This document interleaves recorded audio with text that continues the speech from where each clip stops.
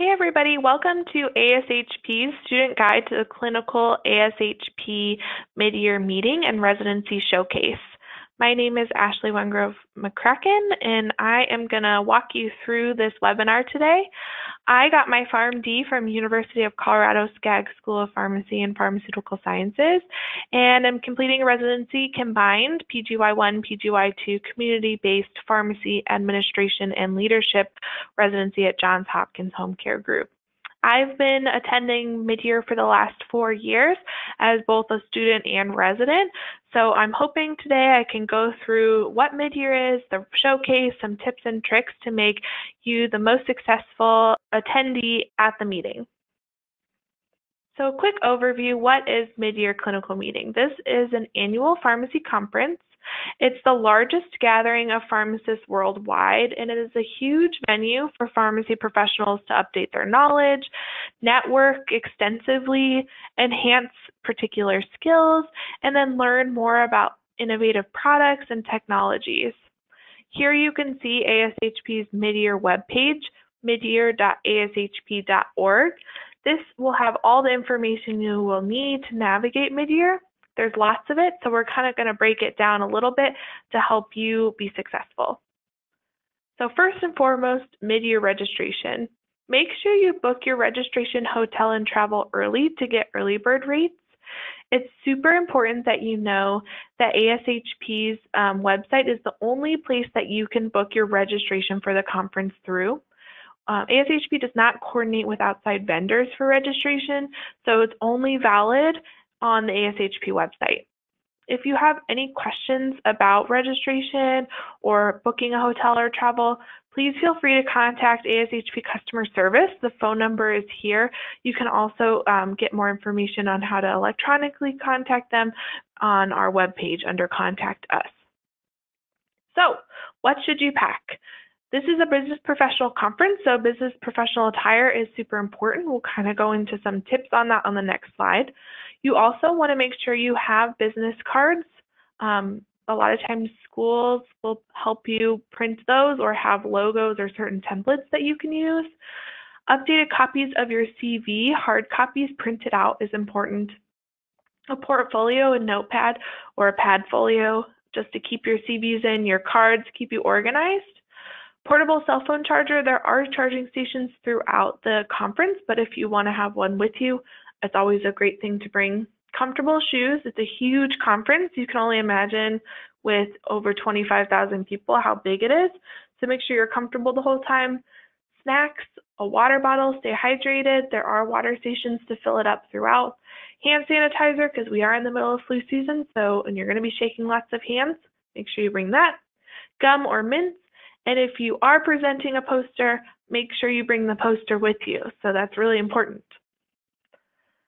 Some tips on business professional attire you can see here. The most important thing to keep in mind is business professional is not flashy. So making sure that you are looking classic, minimalistic, make sure you look clean, well put together, hair either back, well kept, neutral polishes, well fitted. Just make sure you look polished up and ready to go. No flashy attire, that's a good way to get recognized and maybe not in the most positive fashion. So making sure that you're clean and ready to go. So how should I navigate Midyear Clinical Meeting? Well, we have a website, midyearashp.org, which I mentioned earlier, and this updates continually all the way up until midyear. So make sure you keep checking it. It has all information on the special sessions, the full schedule, speakers, location, and networking events. Sometimes now that we have phones accessible, we do have a great app called ASHP Live, and that can give you the same information the website can give you on the information on special sessions and the speakers. So it can help you look through the schedule, identify what you want to see, where it's at, what time it's at. You can flag those and make an individual schedule, so you're making sure you're on time and in the right places at the right time based off of your preferences. There's also great conference communications on the app, so if there's a special session going on or to remind you to go to the keynotes, it'll send you an alert. So then you're like, oh yeah, I need to do that. So that's also a great advantage of downloading the app on your phone as well. Some program highlights, there's a lot of different programming opportunities at Midyear, and some are tailored just for students. The student sessions, there are a student keynote session and opening session, but there also is a general session. As a student, you are welcome to go to any and all programming. Just wanted to highlight that student programming is kind of specialized to you and kind of reviews things that you are thinking about. Student Society Showcase and Clinical Skills Competition are also going on at the same time. There's numerous and countless networking opportunities, Residency Showcase, which we'll talk more about, and Personal Placement Service, or PPS, poster presentations, and then the exhibit hall is where manufacturers and different innovative technologies you can walk through and kind of get a good idea of what new and upcoming things are going on in our industry. So lots going on. The app will definitely help you navigate exactly where you should be and what things to go to. Like I said, networking at Midyear is everywhere. I would suggest having a friend or pharmacist or employer to help you network through all of the different avenues. Pharmacy is a small world. You probably hear that a lot. So when you introduce yourself, you say where you're from, school you're from, or program you're from. A lot of times those individuals may know somebody you know. So that's a great way and icebreaker. Trying to attend these events is really imperative, especially if you want to increase your network and your visibility across the profession. So there's more information on the website of different networking sessions that you should check out.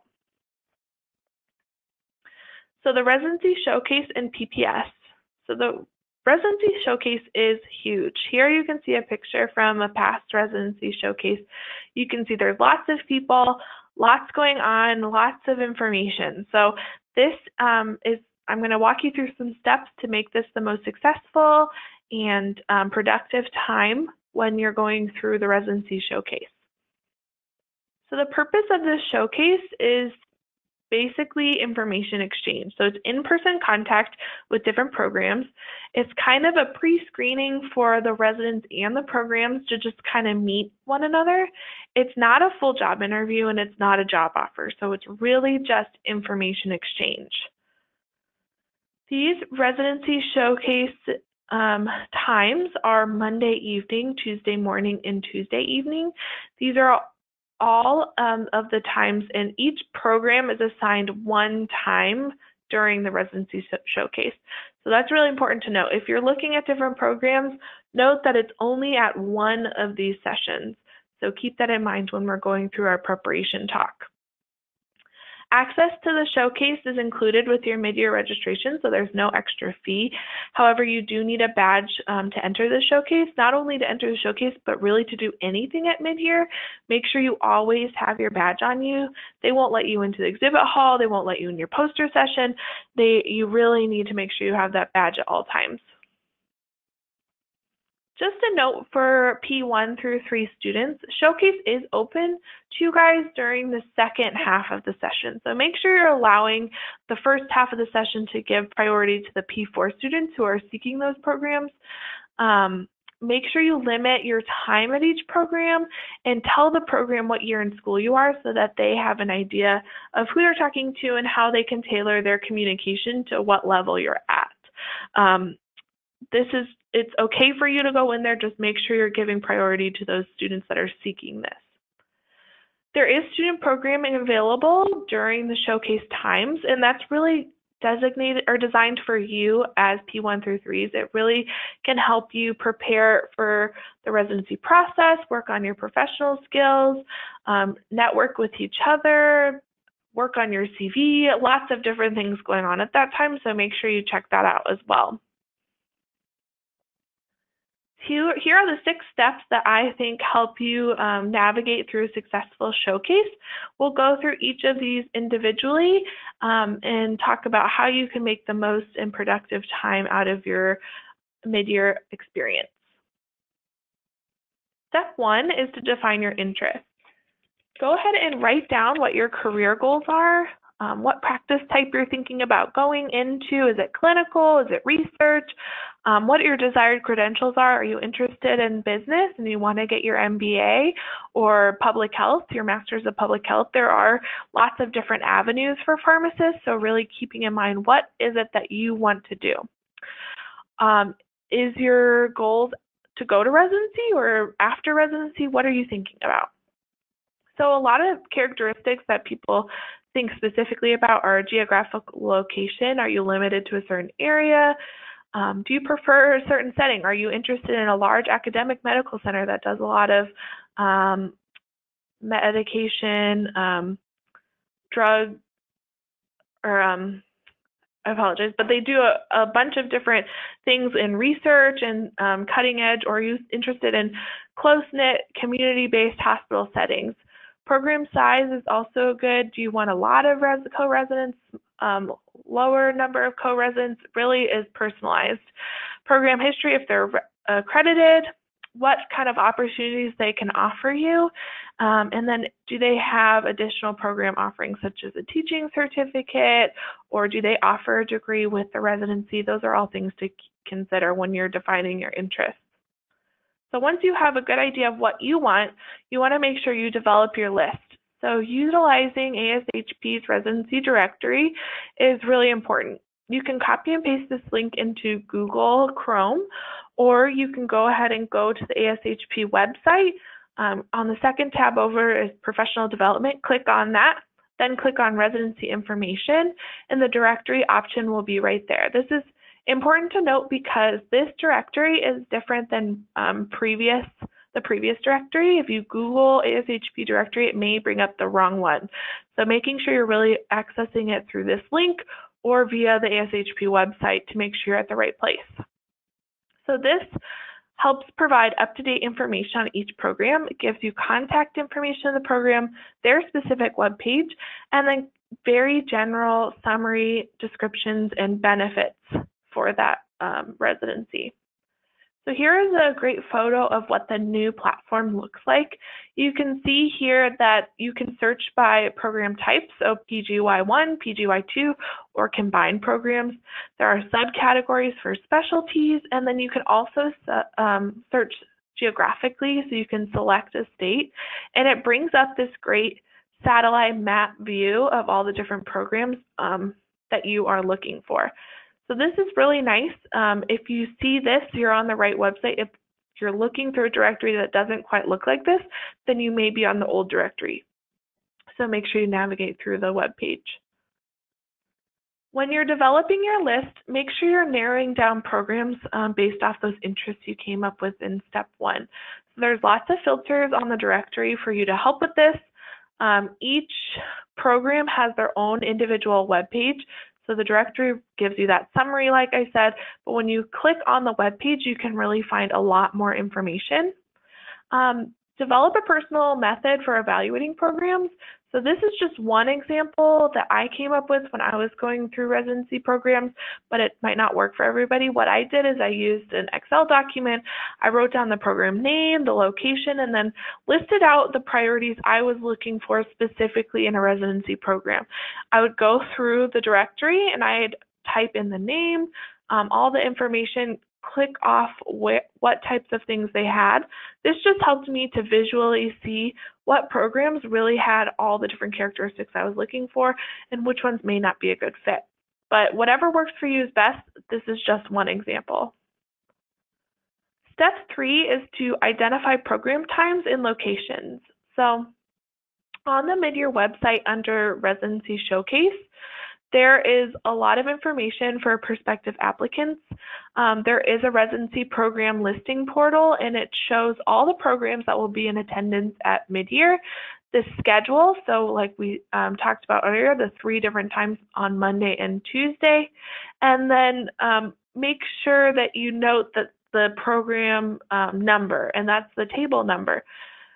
As a reminder, the programs are only at one of the showcase times. So for example, when I was looking at where I'm currently doing my residency at Johns Hopkins Home Care Group, they were only Tuesday, and I made sure I went to that time. I knew the number, and they're only there at that time. The website also helps you with this because it has a floor plan. So here's an example of the Residency Showcase floor plan. It is specific for each section. So you can see on the left-hand side, it says Monday from 1 to 4 p.m. So this is just Monday's floor plan. It's not going to correlate to all the other times. It may change. So making sure you're looking at the right floor plan based off the program's time. And then it has a list of all the numbers of the booths on there. So that can help you identify where your program will be. When you walk into the showcase, there is a map. It lists all the programs during that showcase time, and you can find the booth number, but I recommend kind of making a game plan before you walk in, making sure you know which aisles you're probably going to be going into, and then map out the most efficient route when you're talking to all the programs. This can help you navigate it a little bit better, but it's also a way to help you for step 4, which is prepare questions for each program. So researching the prospective programs that you're looking at is so imperative. So using that website that I talked about a little bit earlier that you can find on the residency directory link, you can make sure you're getting the most up-to-date information by looking at their specific website. This is really great to help reference items and come up with questions. Make sure that you're not asking anything that you can find easily on the website. That's definitely a pet peeve of a lot of residency directors and preceptors. Make sure you're specific and concise and courteous with other attendees. That being said, when you're talking to a director, asking questions, and there's somebody behind you, just open up the circle a little bit to let them come in too. They may have similar questions. It kind of helps the director not talk as much, but also invites other people. It's a good first impression to have. And then use a tracking method for the questions you want to ask. This is, once again, just an example I used. Everybody has a different preference. But in my Excel document, I wrote down the program name, or at the top I put the session number, the date and time, because making sure that each program is only at one date and time, the booth number that they're at, and then the specific questions I wanted to ask during that session. I printed these out and brought it with me when I was walking around just to make sure I was prepared when I walked up. Step 5 is to obtain business cards and contact information. So anybody you talk to could be a resident, preceptors, or residency directors. Make sure you ask them for a business card. This is a great way to jog your memory and make sure you're like, oh yes, I did talk to that individual from that place. You're going to talk to a lot of people, so this is a good way to keep that straight. Additionally, once you walk away, so not when you're at the booth, when you walk away, write down a few notes on the back of that business card or in your notebook with some key facts and reminders. And this will really, really help you when you're doing your step 6, which is follow-up. So follow-up with the program should be within 5 business days. And this is just a very brief message, and it's personalized to those topics that you wrote down on the back of your card of things that you discussed. Make sure you express gratitude for their time and state that you continue to have interest in their program. If you're not interested in a program, you really do not need to follow up. But if you are, this is an excellent way to ensure that you're still on their radar moving forward. Some general tips and tricks for the Residency Showcase is it's super important to remain professional and calm at all times and being respectful of time. So making sure that you're spending only about 5 to 10 minutes per booth. This just gives other candidates good time to talk to individuals, and it shows that you're courteous of their time. Also, utilize the resources provided throughout the showcase. So there are tables for preparing for networking and reviewing notes. So when you grab that business card, you can walk over to a table just to kind of regroup before your next discussion. There's water stations to keep you hydrated, and hand sanitizers throughout. You'll be shaking lots of hands. I talked about that. And it is flu season, so just be conscious of that.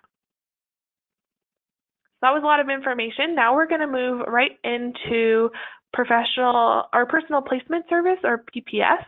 It is another offering at midyear, and usually about 1,500 pharmacy students and residents and practitioners and 400 employers come to the PPS to participate. So PPS is an individualized or small group interview, and it's usually typically about 30 minutes or so. And it's really an opportunity to ask and answer in-depth questions with programs. So this isn't intended for all applicants. It's intended for students that are seeking PGY1, PGY2 combined residency programs, since you'll be spending a little bit more time at that program. Various fellowships, including industry fellowships, and then intended for residents who are seeking specialty PGY1 residencies and jobs after. So this is really a good way to get more one-on-one contact with those programs that you are interested in when you're looking at those.